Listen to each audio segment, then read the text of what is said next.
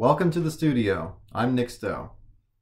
Last week I uploaded a video on the Selmer Mark VI, comparing its sound to my Yamaha 62, my usual workhorse horn. Like I said in the video, I was stunned by the difference in the tone between the two. I didn't think it was going to be that much of an impact. But the Mark VI that I'm playing on, I think it's got some issues with its key work and stuff. For one, the intonation is kind of wonky. And two, I'm having a hard time playing some of the notes, getting them to speak. So I think it just needs to be properly adjusted, which is expected with any horn, especially a vintage one. What I want to do now is compare the sounds on my classical setup. So I'm playing on a Van Doren TL4 mouthpiece. It's the Optimum series. And I have a Leger, I think it's a 3.5 reed. I also play on Queen by Brigatti. I have a size 4 on there, and it sounds nice. It works really well. So yeah, I pulled out some Ferling Etudes and made another comparison video.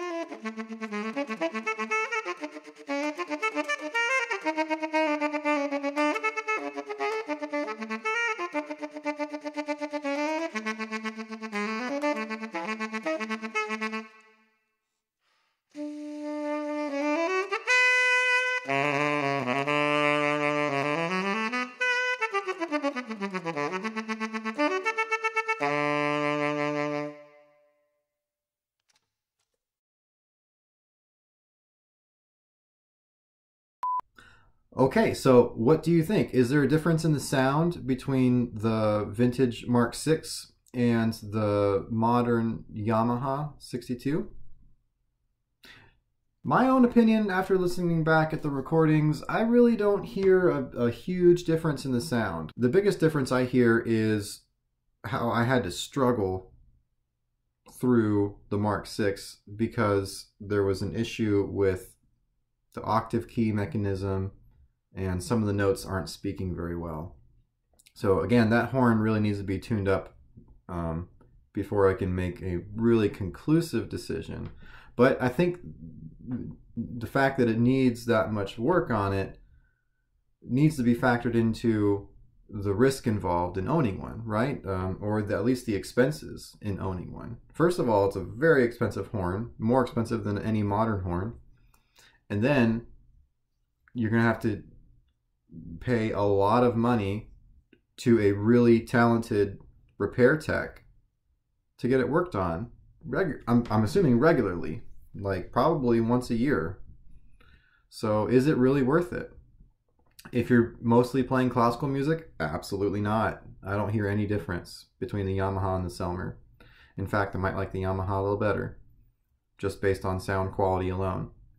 But if you're a roadie, if you're playing straight ahead, if you're in a big band, if you're in the commercial music industry, that Mark VI sound is what everybody identifies with the saxophone. Too many great players have used it, and it's just got such a powerful sound on a jazz setup.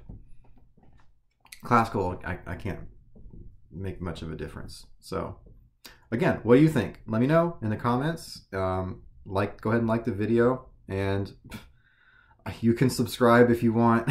I'm gonna be making some more videos every now and then, so stay tuned for that. All right, let's see where this takes us. I might do some more comparisons with some other rep, but really I think I might be done with the comparison videos now because the Selmer seems to be getting worse the more I play it. It needs to get adjusted. So I might have to wait till I get it adjusted to make any more videos on it. And then at that point, I don't know. It's still not mine, by the way. I don't own the Selmer. I have a buddy who's trying to pawn it off on me, and I'm trying it out, see if I like it. And I have mixed reviews. I really love the sound on jazz. It's not going to replace my Yamaha. I'm still going to want my Yamaha for classical tenor, which I know is a very niche category. There's not a whole lot of work out there for classical tenor. But hey, you never know. I might get into a quartet, or you know, I'm teaching lessons. So I want to keep that. I need to practice more, apparently. Going back and playing those Ferling Etudes, man, it's been a while. Some of them are pretty tough. If you spend some time away from it, you really have to grind your teeth again to get back up there to where you were. So to all those of you watching and you know, looking at all of my inconsistencies or my mistakes, let that be a lesson. Go practice. Thank you for watching. Go ahead and like the video, leave a comment, tell me what you think about the two different horns, and go ahead and subscribe to the channel. Why not? You know, I might be making some more videos, and if you like this kind of stuff, let's take this journey together. Okay, thank you for watching.